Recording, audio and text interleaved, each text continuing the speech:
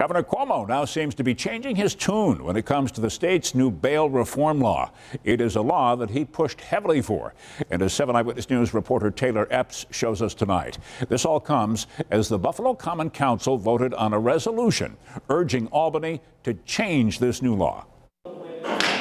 Tuesday's Common Council meeting included a 15-minute discussion where each Common Council member shared their thoughts on New York's new bail reform law. I think the intent is right. I think that they're right there. I think we just need to fine-tune it a little bit. It's the law that went into effect on New Year's Day, changing how the courts deal with nonviolent crimes statewide. There's now no cash bail for those charged with misdemeanors and nonviolent crimes. Suspects go free until their court appearance. Council members Christopher Scanlon and Joel Ferraletto want changes made to that specific part of the new law. I think a judge should have the ability to set bail on some of the hate crimes and some of the vehicular crimes that have resulted in death. If any changes are made, that would have to come from the state. The Buffalo vote is non-binding, but both local lawmakers wanted to make sure state lawmakers know how they feel. And it was nice that we were able to have conversations about everything and eventually unanimously pass this as a council. The bail reform law is one Governor Andrew Cuomo pushed for, but now even he admits the law needs to be tweaked. There's no doubt this is still a work in progress, and there are other changes that have to be made. We're going to work on it